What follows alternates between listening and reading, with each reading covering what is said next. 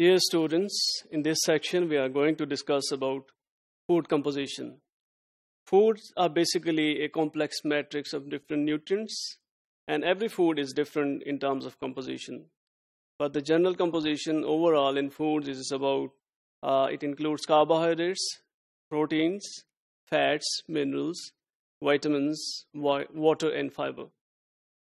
It would mean that different food like sugars would have only one nutrient in them, whereas there are certain other foods like milk, it would have all these elements of food chemistry, food composition, which are all there in all these foods. So we'll discuss briefly about all these nutrients one by one in this introductory slide, and then afterwards in the next lecture we'll discuss about the detail about all these elements in food and where they are present in the food. So starting with the carbohydrates, they are the element of food which provides most of the energy in Pakistani diet, like 65% to 80% of our daily energy comes from the carbohydrates. If you look at the basic unit of carbohydrates, they are called as monosaccharides because they are simple sugars that cannot be broken down further into simpler elements. Most commonly, glucose, mannose, galactose, or fructose. So as you know, these are all the simple sugars which are used for the sweetening purposes. And these monosaccharides, sometimes they can join together to make disaccharide. For example, two glucose molecules, when they react with each other, they produced a disaccharide called maltose, and during this process it produces one molecule of water. These two units are called as disaccharides. So there are examples like sucrose is also an example where glucose and fructose molecules are joined together to make sucrose. These sugars are also very important in the human nutrition, and they provide a lot of different functions. It is also possible to have multiple units of these monosaccharides joined together, like in case of polysaccharides. If there are more than 10 monosaccharides joined together, they make up a class of chemicals called polysaccharides. These polysaccharides generally in nature would have hundreds of thousands of different units attached together to make certain compounds.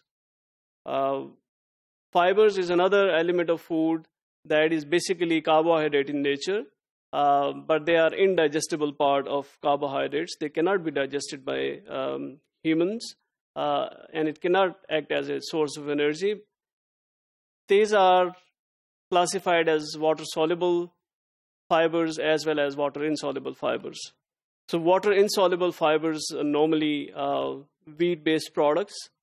It also includes wheat bran, whereas water-soluble fibers are certain other cereals that have soluble fibers in it, and pectin is also an example of a water-soluble fibers. They also play a very important role in human nutrition. The next component of food in the food composition, and a very important component, is fats and oil. They are called as lipids as well. Lipids generally are soluble in different solvents like hexane or ether, and they are all insoluble in water. This is a common characteristic of all the lipids, and most of them are derived from the fatty acids. If you look at the chemical structure of these triglycerides, it is basically made up of glycerol molecule, and it attaches different fatty acids. The different fatty acids mean 1, 2, or 3. There are 3 positions, so 3 fatty acids can be attached. So when there are 3 fatty acids attached to this glycerol molecule, it is called as a triglyceride. So most of your lipids are basically a combination of different triglycerides, where different types of fatty acids are attached to one triglyceride, and there's a combination of all these triglycerides. So if you look at the commercial examples of these lipids, they can be vegetable oil that are derived from plants like sunflower oil, cotton oil, palm oil. Similarly, these lipids also come from animal fats like butter and cream. Ghee is also an example. and commercially available manufactured fat like banaspati ghee and margarines are also examples of lipids. Our next element is protein. Protein, as you know, are very important for all the cellular structures and muscular structures. They are different from carbohydrates and fats in the way that they have 16% more nitrogen in them, which is not present in fats and carbohydrates, but they are only present in case of proteins. Other than nitrogen, proteins also contain certain other minerals like phosphorus, iron, and there may be some other minerals as well. If you look at the structure of amino acid is basically the building block of all these proteins. The amino acid have a carboxylic group and an amino group that is always present in all the amino acids. The only difference in different amino acid is the R group. So whenever there's a change in R group, there's a new amino acid. So in nature, there are more than 23 amino acids present in plants and animals. So any change in this composition of this R group would mean a different amino acids. اسی طرح ہمارا اگلا element ہے water. آپ سب جانتے ہیں پانی جو ہے وہ ہیومن سروائیول کے لیے بہت ضروری ہے, otherwise you would get D hydrated. تو جتنے بھی ہمارے باڈی کے فنکشنز ہیں اس کے لیے پانی کا ہونا بہت ضروری ہے, اور یہ بہت زیادہ امپورٹنٹ ایلیمنٹ ہے فوڈ کی کمپوزیشن کے اندر. minerals, coming to minerals, there are 14 different kind of minerals.